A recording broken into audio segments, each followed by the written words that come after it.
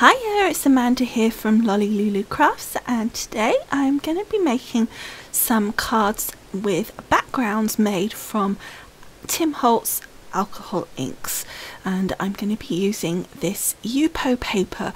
Now Yupo paper is not really paper, I'm not quite sure what it's made of, but it's kind of almost like a plastic, and the great thing about it is that it doesn't absorb the ink, so it doesn't distort. It kind of all sits on the surface, so it gives you this great surface for the ink to kind of move around, and you can kind of do all sorts of random patterns, and you don't have to be too precise about it to make some great patterns.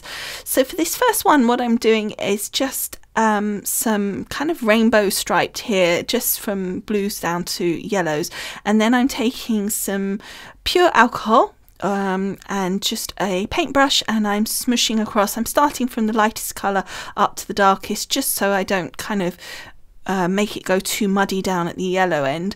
And then I'm going to take some of this alcohol and I'm just dotting it into the ink on the Yupo paper there, and what it does is it kind of moves it apart, as you can see, and lightens it. Now if you had the blending solution that you can get from Tim Holtz, that doesn't actually lighten it, it just moves it. But what I found then was that I wasn't happy with how that went. It was sort of lightened it too much. I didn't like it so much, so I went back and I just redid it with my brush and kind of got rid of those marks, and then you can still see the alcohol is moving it around because I've put that alcohol on there, and it's just moving and moving, and so I'm really liking how that's coming out. So I'm just going to leave that to dry naturally. So I'm going to pop that to one side. Now I wanted to show you a more random kind of pattern where I literally just took some different coloured inks and just blobbed them on. First of all, you can see how the Yupo paper is taking that ink and moving it on that surface, and you could also see, but when I picked it up, how it really didn't distort it despite all that alcohol ink or the actual pure alcohol. It still stayed perfectly flat, which was great. And I've just used 3 colours here, and you'll see that when I pop it into the middle of a colour that's already there, the alcohol kind of doesn't mix up, it kind of separates down. And what I'm doing here is just taking my pure alcohol and my paintbrush, and I'm just sort of smushing around the edges of the little dots of ink that I've put down and filling any white bits of the Yupo paper in, and then I'm just dotting over it again using the alcohol just to separate it and lighten it, and just to give it this really random effect. So then I wanted to add a little bit more ink because I felt that it, again, I'm still learning it. This is literally the first time I've done this, so I thought I put a bit too much alcohol on. What I think I'm forgetting is that the alcohol lightens it, whereas obviously if I had the blending solution, it would probably do what I was trying to achieve a little bit more with the alcohol here. But this is the great thing, is that none of it is ever wrong, and you know, I did that, I thought a bit too light, so you just add a little bit more ink. And I know it looks like that's a crazy amount of ink going on because it's like puddles of it, but you're hardly getting any come out of your bottle at all. It's surprising just how much it kind of gets down on the paper and looks like loads, but actually just how little is being used.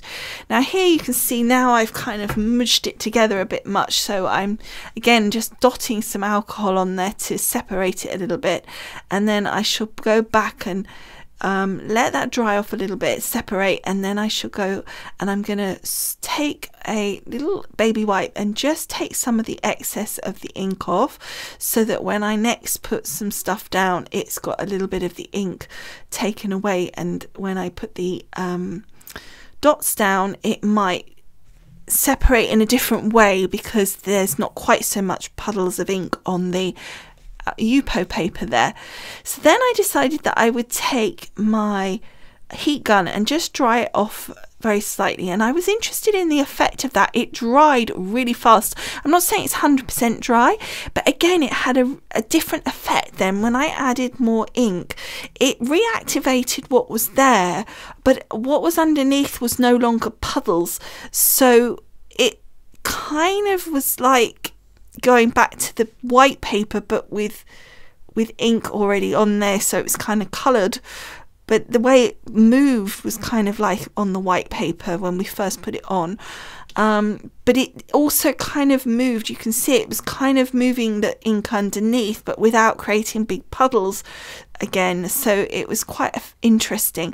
And again, I like the way how when you add different colours into the previous colour, it doesn't merge together unless you take your brush and do so. So I thought that was quite an interesting effect, and I was enjoying kind of playing with the ink and then heating it and drying it and then adding a bit more and just playing around with that effect, because it definitely gave a different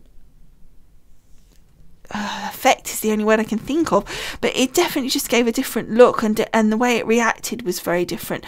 And I had a few little white dots there that I wanted to fill in, and again I put the ink in, but rather than let it continue spreading, I quickly went down with the heat gun.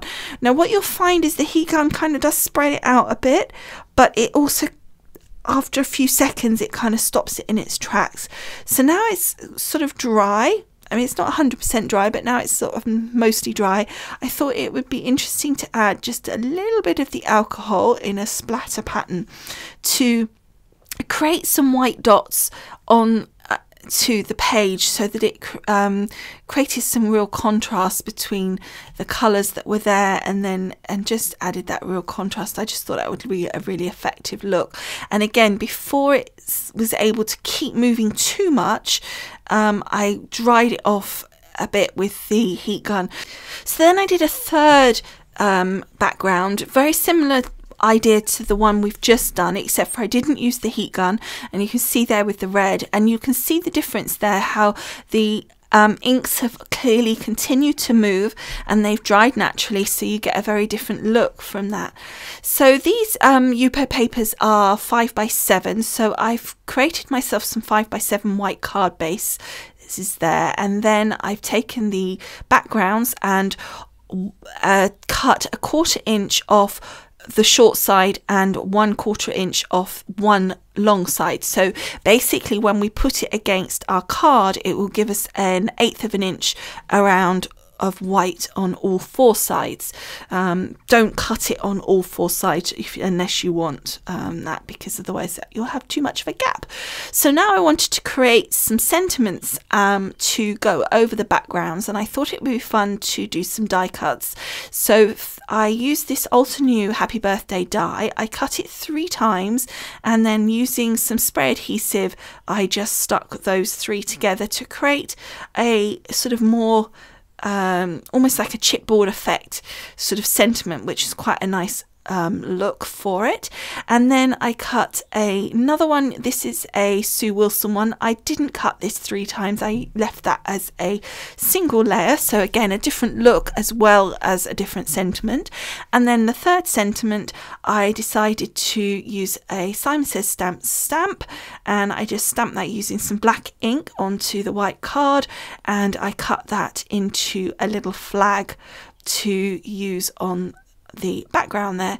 So then, having cut all 3 backgrounds to size, I'm just using some wet adhesive. This is my Cosmic Shimmer in on the back here. I normally on something that is kind of like a wet background like this, like watercolors, I would use like a tape, but because the Yupo paper is completely not distorted, it's absolutely beautifully flat, I can use my Cosmic Shimmer wet glue and it's absolutely perfect. You can see it's gone down so easily, and that's all 3 done, and you can see I think they look really effective on the white there, just really simple.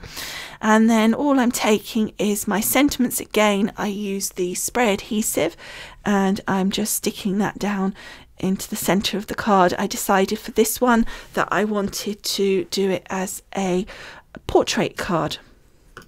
So for this next one, I'm using the Sue Wilson sentiment, and again I have used spray adhesive for this.